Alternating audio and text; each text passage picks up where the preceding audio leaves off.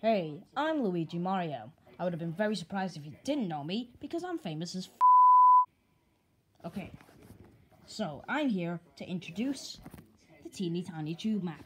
So you open the tube map, and you get stations from multiple different train lines, such as all the London Underground. Every single one of 270 stations is put onto this teeny tiny piece of paper. Then you've got the DLR, the London Overground. Then you've got the cable car, which doesn't really need to exist. And TfL Rail, London Trams, and part of the District Line is thinking out for some reason. No one cares about Thameslink or Great Northern, so let's just forget they exist. And also, a lot of the lines are up to date.